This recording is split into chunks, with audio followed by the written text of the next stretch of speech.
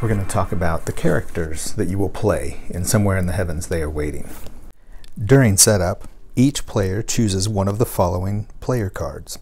Gabriel, the Griffin's artificial intelligence; Jones, the intelligence officer; Garrett, the ballistics officer; Blake, the engineering officer; Strauss, the science officer; or Kirkpatrick, the navigation officer.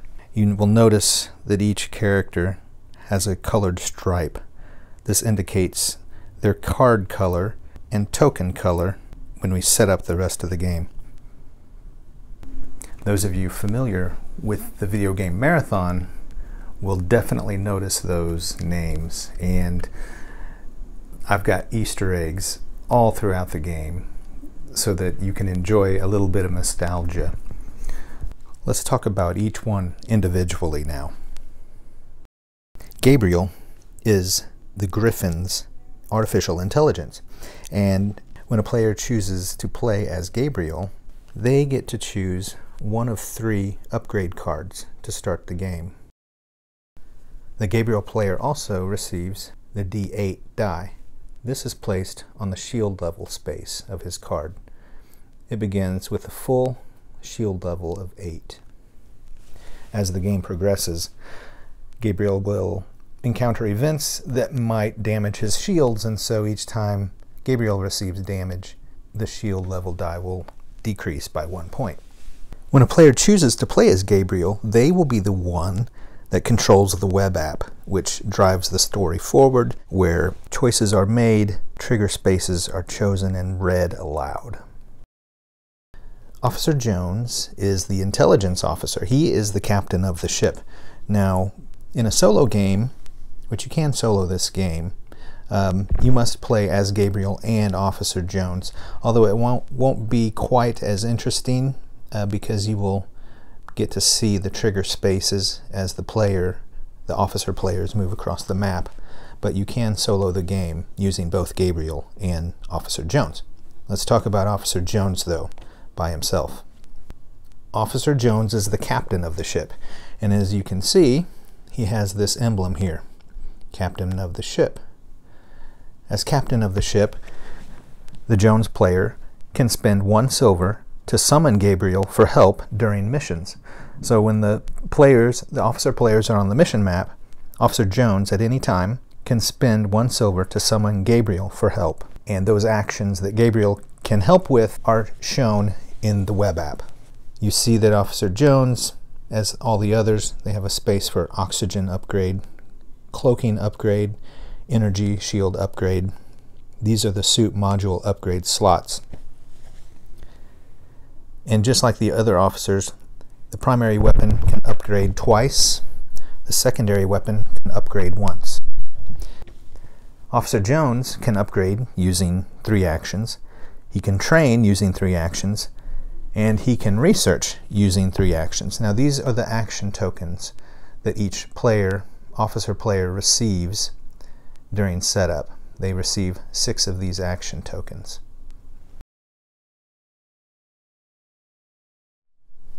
Officer Garrett.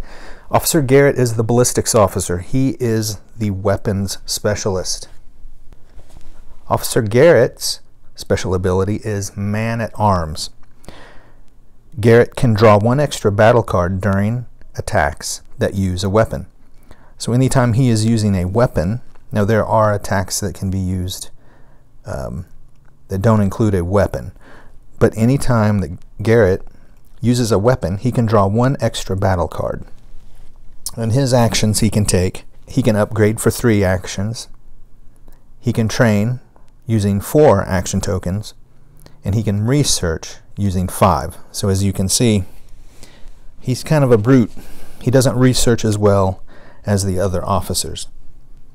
Again, just to clarify, these numbers correspond to the number of action tokens used to do each of these actions.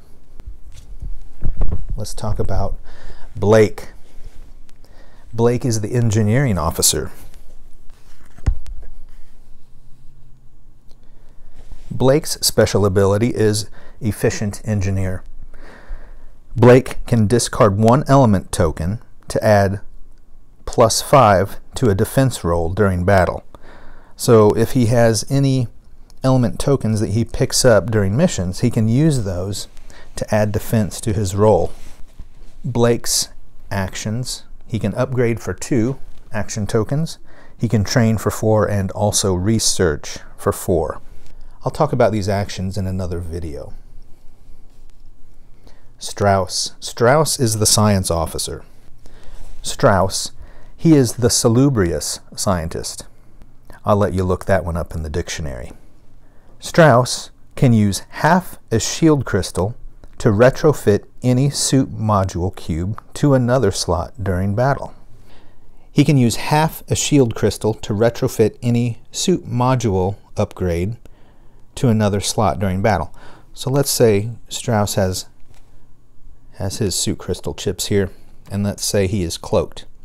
During battle, he can actually reroute this suit crystal, basically taking 1 damage, and he can retrofit this to any other slot. So if he wanted his cloaking to become an energy shield, he can do that. Now this happens during battle, and he must take 1 damage to be able to do that. Actions: he can upgrade for 3, he can train for 5, and he can research for 3. Kirkpatrick. Kirkpatrick is the navigation officer. Kirkpatrick's special ability is Savvy Navigator. Kirkpatrick can earn 1 silver when he spends 4 or more actions to support Gabriel. So at the beginning of the journey phase, each officer takes actions using up their 6 tokens. Now if they don't use all the tokens, they can actually give their action tokens to Gabriel as support. That's the only way that Gabriel can get more than 1 action. So when Kirkpatrick gives his action tokens up to Gabriel, 4 or more, he earns 1 silver, and silver can be used to upgrade weapons and purchase weapons.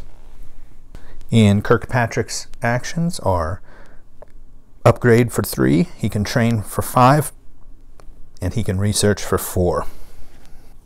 That is our slate of characters for Somewhere in the Heavens They Are Waiting. In my next video, I will talk about the weapon cards and the weapons that each officer can use.